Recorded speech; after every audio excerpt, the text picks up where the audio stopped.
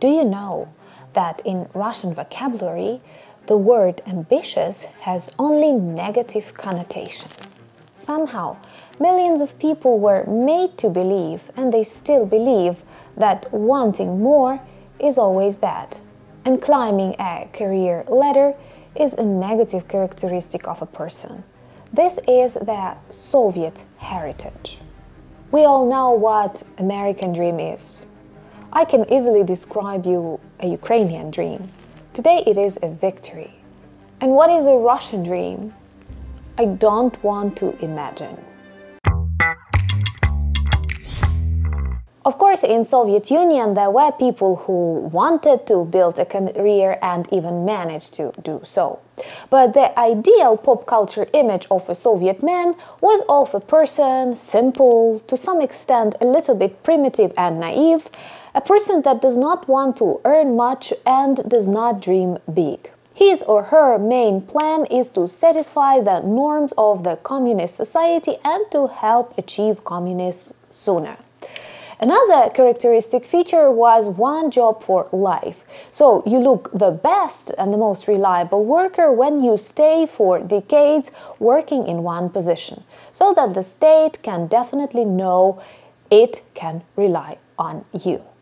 Honestly, in conversation with many grandparents in ex-Soviet countries, many grandchildren do not confess that one of their life aims is to earn money, because earning money or the desire to become rich is and definitely was treated negatively in Soviet communist countries.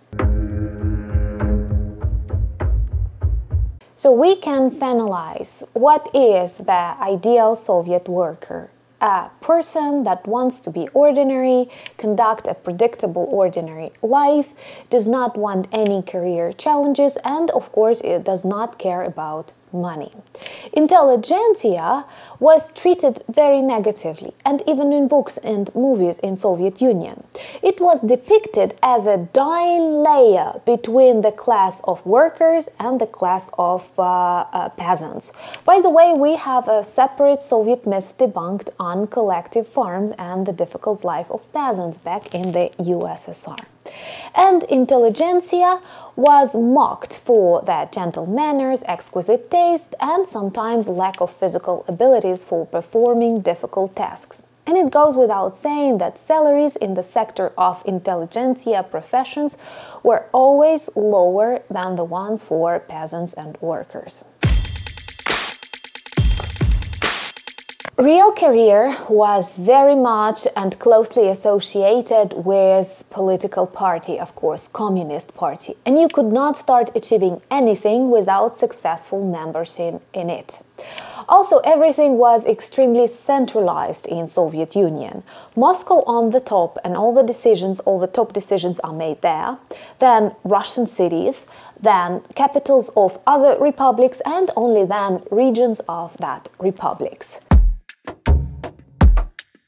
So, the idea that all Soviet republics are equal, of course, was total nonsense. It was always about Russification and occupation and using of opportunities and resources of the countries that were temporarily occupied by the USSR. To be successful in any field, you had to pass and satisfied very many different stages. For example, first of all, you had to be liked by your local village communist committee. Then your case could have been passed to the regional committee, then to the Republican committee, then to the Moscow committee, and so on and so forth. Though this career journey could take you decades, and many good people were filtered on the road. Another different side of the story was that sometimes you were sent to different corners of the Soviet Union, and this decision of your bosses at work were unnegotiable. This forced mobility led to the exchange of people all over Soviet Union, and of course it was a planned policy. For example, people from Ukraine were sent to the Far East, and people from Kazakhstan were sent to the west of Ukraine. Once again with the idea to create Homo Sovieticus. But in reality, it was more about Russification and destruction of cultural identities. Why? Because these trips and decisions were not choices of people who were forced to travel simply to forget their native land and to try to survive in a totally different climate, totally different environment, thus becoming more and more Russified, as Russian was the language of lingua franca and Russian traditions dominated all over Soviet parts.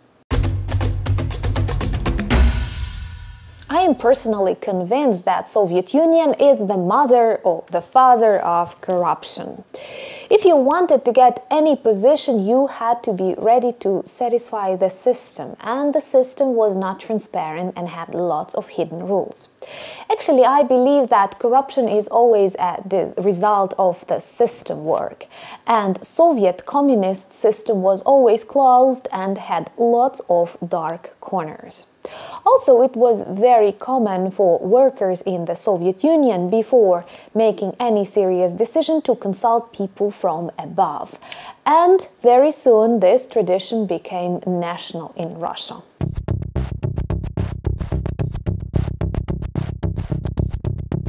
No private property and no private business. And we all know how differently it feels when the things you do, the things you work with are your own, not communal. But private business was forbidden in the USSR, or any private initiative was very quickly nationalized. Actually, in Russian vocabulary, there is a set expression that can demonstrate a lot. An initiative is always punished. An initiative was always punished in the USSR, it is still punished in Putin's Russia. And as a result, the typical vision of an ideal person is the one that does not dream big and does not want much. One of my subscribers left a comment that I want to quote now. In Russia, people know that you can get wealth only from taking it somewhere or from someone, not by creating it. That is so very true, and that is the key to all Russian scenes. Russian politicians, oligarchs, and even middle-sized businessmen believe they can get richer by looting and stealing something, either inside Russia or outside, as now in Ukraine. Very few talented and creative people left in Russia realize they are not going to organize any business or any initiative. Why? Because once again, it will be taken from them. Not by other competitors, but by more violent, stronger people who have connections in the parliament, for example. And it is a true tragedy. Indeed, it is a true tragedy when the largest country in the world can live only on parasiting others. Creativity and dream are now dead in Russia.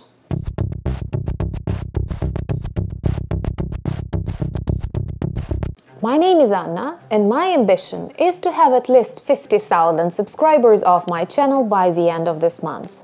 Why? Because I believe the world needs to know more about Ukraine, and more Soviet myths must be debunked, as they fuel modern Russian crimes.